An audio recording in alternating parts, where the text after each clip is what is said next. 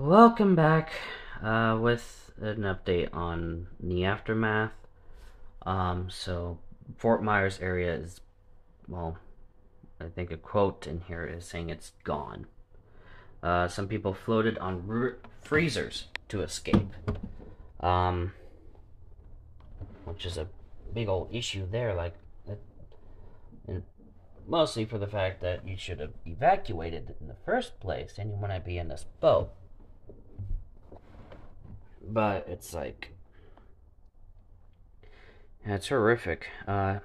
Particularly hard by Ian. Fort Myers area is in southwest Florida is in shambles. And no, this is CNN. Fight me. I don't care what the source is, because you can't, like, make weather fake or anything like that. It's devastating on all political fronts. If you're trying to do that, you shouldn't even be on this channel. Trying to make politics out of Mother Nature. Anyways, Fort Myers Mayor Kevin Anderson told CNN's John Berman Friday morning at the city's devastated marina. Its boats strewn and concrete slabs ripped from the water and dropped onto land. Look at some of these docks. They could weigh as much of a ton, and they've been thrown around like they were nothing. Large boats thrown around like they were toys. Fort Myers Beach, which sits on a 7-mile-long island along the Gulf of Mexico, saw total devastation, catastrophic. Town councilman Dan Allers said Friday. Those are words that come to mind when you see what you see. He also said that pictures show the damage, but don't show the magnitude of exactly what it is. So this is, I guess, some there. Okay. 1 of 58. What? What do you mean 1 of 58? Okay. Lee County Sheriff Office in Friday morning. Update called Fort Myers Beach impassable. We hear you. We understand you have loved ones on the island. The Sheriff Office said, noting that it's not safe to drive there. Bicycles cannot even make it through clear pathways. Helicopter footage showed debris and vacant lots where homes and other buildings have been swept away. In Fort Myers Beach, where only residents were being allowed to drive over the bridge Friday morning. Talk about no structure left. You're talking about homes thrown into the bay. This is a long-term fix. It is life-changing. Florida's Division of Emergency Management Director Kevin Guthrie said Friday an unknown number of bodies were found in a house in Lee County. Crews will need water to recede and special equipment to learn more. Also Friday, DeSantis said Lee County has asked for support from FEMA after experiencing water main break at their county water utility, which means that the county does not have water at this point. I mean, it has water, just not the right kind of water. Bobby Pratt said he has lived in Fort Myers in his entire life, never seen anything like this before. His roof, porch, and fence were damaged.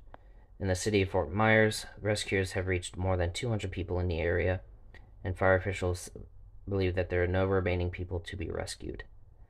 And I hope that is the reason. I hope that's because of a good thing, as in, like, there's no one dead left to find. But I could be wrong.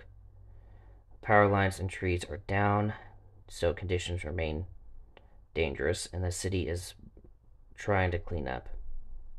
We'd love for people to stay home. It's not safe out there. Allers told CNN on Thursday night that his town was destroyed. Say 90% of the island is pretty much gone. Unless you have a high-rise condo or a new concrete home that is built to the same standards today, your home is pretty much gone. Allers told CNN that many people in the town struggled to get to higher ground amid the storm surge, heard stories of people getting in freezers and floating the freezers to another home, and being rescued by higher homes. Every home pretty much on the beach is gone. Some of the homes on the side of the streets are completely gone, and there's nothing but a hole with water. Allers evacuated to higher ground during the storm. He later discovered that his own home was lost. Friday, he pleaded for federal assistance. I don't know if anyone in Washington can hear this. Yeah, they're more focused on Ukraine. So, yeah. And City of Fort Myers is responding constantly. Liz Bello Matthews, spokesperson for the city of Fort Myers, said on CNN Friday that safety workers are responding constantly, and it's been literally nonstop. She said many residents are struggling, though none are reported stranded. There's no internet or electricity, and many sections of the city have no water. We're still just moving forward and trying to make sure that we're there when they need us. Shelters are open, including a large one that's not being used, though, she said. The resources are there. They're still open. We still have resources at those shelters, and that's where we're guiding people to go at this time to make sure that they're safe in their home. Well, if their home is just not inhabitable.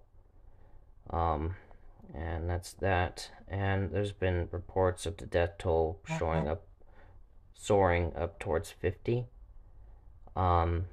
And that includes like 3 or 4 people in Cuba. And I'd say it's even higher considering there was a Cuban migrant boat that capsized in the storm with like 25 people on it. So death toll will easily go into the triple digits, sadly. But yeah. And Ian's not done yet because it's still in it just made landfall in the Carolinas, and it's going to cause even more destruction. And just there's so much going on.